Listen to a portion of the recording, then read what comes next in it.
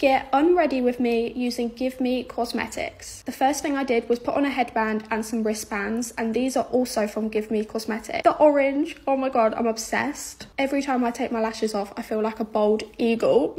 To take my makeup off, I'm using this cleansing balm, and oh my god, it literally just melted my makeup off. It literally took me 30 seconds. 30 seconds. Step 2, I'm using this face toner with retinol and witch hazel, and you're supposed to pat it on the skin rather than rub it into your skin. Step 3, I'm using this face serum with hyaluronic acid and retinol. Oh my god, my face was looking so glowy at this point. Step 4, I'm using this eye cream which has avocado oil and vitamin E. It felt like heaven under my eyes.